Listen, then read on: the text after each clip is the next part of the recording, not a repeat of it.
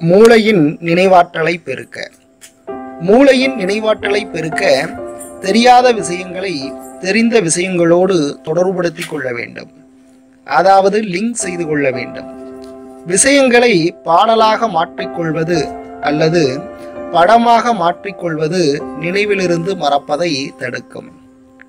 வெறுமனே படித்துக்கொண்டே இருக்காமல் விளையாட்டு, இசை, நடனம், கைவினை பொருட்கள் செய்தல் இவைகளை இடையிடையே இணைத்துக்கொண்டு படிக்கும்போது நினைவாற்றல் சிறப்பாக இருக்கும்.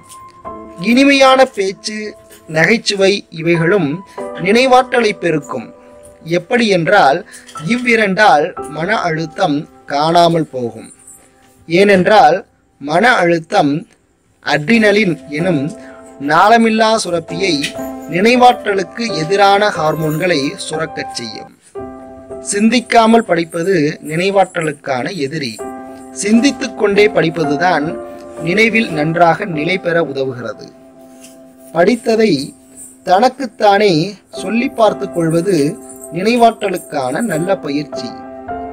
முதல் எழுத்துக்களை இணைத்து நினைவுபடுத்திக் கொள்ளும் விப்ஜிஆர், போட்மாஸ் போன்ற பயிற்சிகளும், கிட்ட குழி எடுத்து தூர குவி போன்ற வார்த்தை மூலமாக நினைவில் பதிந்து கொள்ளும் நினைவாற்றல் பயிற்சிகளும் குழப்பமில்லாமல் படித்தவைகளை மீட்டு கொண்டு வர உதவும். ஆக நல்ல நினைவாற்றலோடு படிக்க நினைப்பவர்களுக்கு குழப்பமே இருக்கக்கூடாது.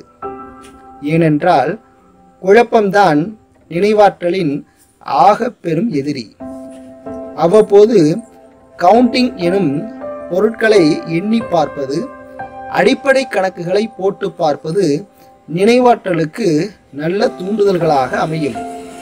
ஆகவே சிறு பிள்ளைகளுக்கு கணக்கு சொல்லி தருவது, பிறருக்கு பணத்தை எண்ணி கொடுப்பது போன்ற வேலைகள் கிடைத்தால் விட்டுவிடாதீர்கள்.